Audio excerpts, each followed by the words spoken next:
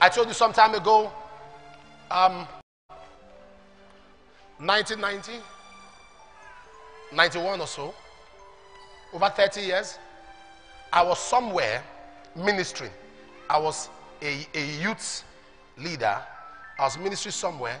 My mother was in the crowd. I didn't know. It was called Prosperity Conference. And before I left, it was my mother that gave me money to come. So I was there and I was saying, I am rich. I am too rich. I am so loaded. My mother was in the crowd. I said, I'm loaded. I'm blessed. Money everywhere. Too much. Money is coming. My mother was there. When I finished preaching and I got to my mom, said, come. Why are you lying? Why are you lying? Why are you lying? I didn't know she was there because the venue of the church is like 4 minutes walk from my house. So when she heard her son was going to be preaching, she said, let me go and see. And she left there, she said she left there discouraged. That I was just lying. That everything I was saying was a lie. That the money is so much. That I see myself, America, London, Europe, they're all looking for me. My mother said,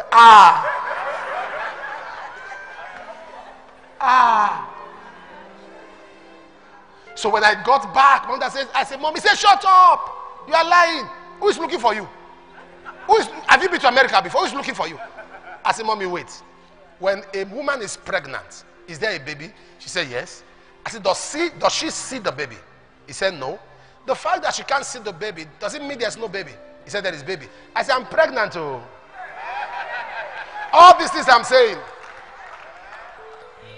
So, some years ago, this should be like 2008, 2009.